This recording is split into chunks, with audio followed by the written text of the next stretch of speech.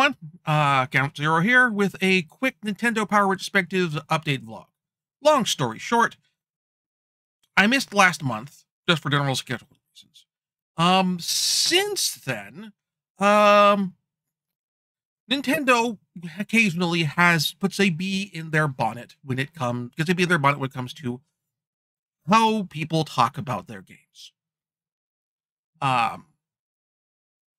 Not fond of emulation, even if it's using legally dumped ROMs of games you own, using software that is legitimately made, for consoles that themselves are not available anymore, though the games may be available through, say, the Nintendo Switch Online experience. So, when this happens, they tend to crack down on channels a bunch, and they tend to be really heavy-handed about it. I have, thus far, managed to avoid the hammer. Certainly, other channels have not been so lucky. And though with the level of aggro they get about this, it sometimes spills over to channels that, like, theoretically are doing everything right. No piracy involved whatsoever. All their bases are covered. Everything is fine. So, and this one's, feels particularly more aggro than usual. Oftentimes, this tends to be kind of around the time when a new console's coming out also, or due to be announced or that sort of thing.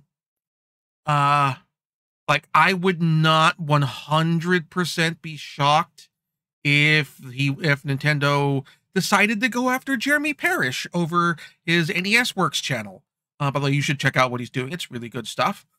He's not as far ahead in the timeline as I am, but he's also doing a much more game-by-game focused take on things, and he's also doing coverage, where part of his coverage looking at how games are covered, or in often many cases not covered, in Nintendo Power, which makes a nice thing to watch alongside some of my earlier episodes. We get the big picture overview of, hey, here's what Nintendo Power Magazine is covering.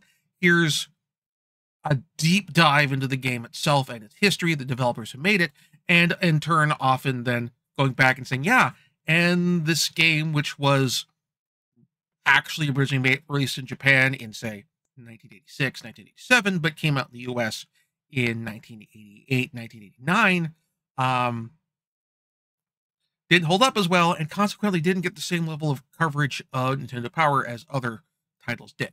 That sort of thing.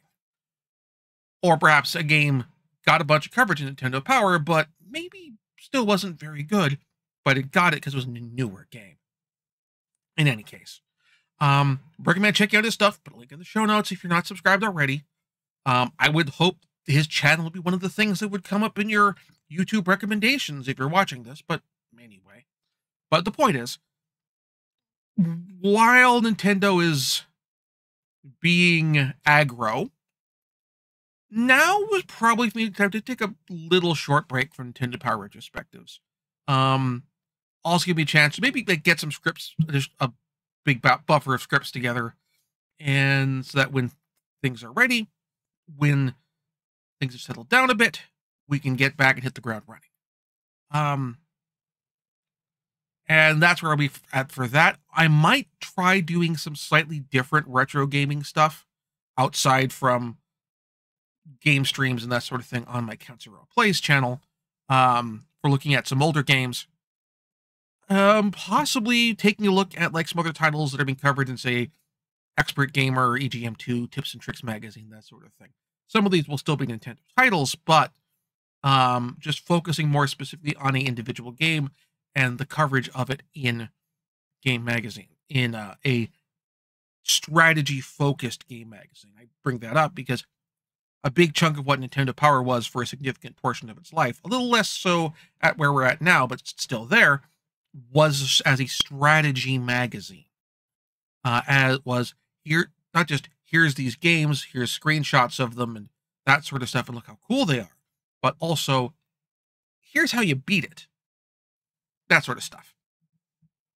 So I may get into that with, say, EGM2, because I also have a close, as much as if you've followed my blog for a long time, I've had a long, close relationship and affinity for EGM magazine, I also have a significant affinity for EGM2 and later Expert Gamer. So, actually, and also Game Now, which came later. I basically had a complete run of Game Now magazine. I think I still have it somewhere in the garage. Anyway, so I might cover some of that, but that'll be much more focused on specific games. So like doing kind of like what Jeremy Parrish is doing, but rather than going through chronologically playing through a platform's library, focusing on, okay, here's a game covered in an issue of a magazine. I'm going to play through this. I'm going to take a look at how it was covered in the magazine as well, in terms of its featured strategy guide and that sort of thing. Just focus a game at a time. We'll see how that goes. I mean, this may become the kind of thing where I end up, if Nintendo, because also Nintendo Power Magazine, at least this era in particular, is owned by Nintendo, there is the potential for them getting a little more obnoxious about that side of things as well. So we'll see how all of this turns out. But wherever things go from here, it will still remain on this YouTube channel. So keep watching this space and enjoy all my other coverage and all my other stuff in the meantime. My book reviews and that sort of stuff. I've been meaning want to cover other video games and stuff on this channel as well. So, catch you later.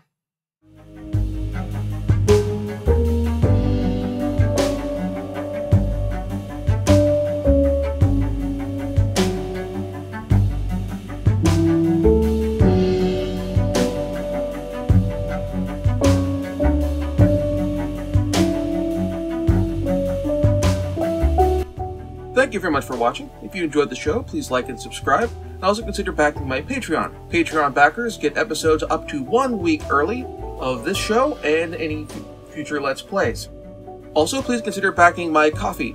Tossing me a few bucks also helps support the show, and it's not a monthly obligation or anything like that.